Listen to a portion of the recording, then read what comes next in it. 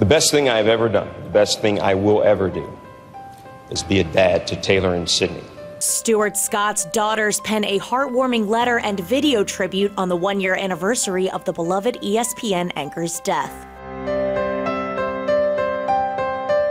Taylor and Sydney Scott lost their father on January 4th, 2015, after a long battle with cancer. His daughters soon began to see Stuart's true impact on the world. They wrote, "A whirlwind year of appearances and accepting awards on your behalf. Lifetime Achievement Awards, Hall of Fame inductions, your book launch, and even a visit to the White House has given us great insight into the mark you left during your lifetime." Stuart was diagnosed with cancer in November 2007 and had undergone several surgeries and treatments in his fight against the disease.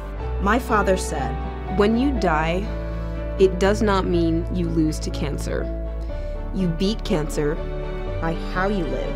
In July 2014, Stuart accepted the Jimmy V Perseverance Award at the ESPYs and thanked his daughters during his speech.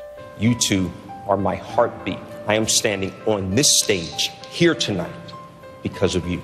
The two signed the letter to their father, Your Heartbeats.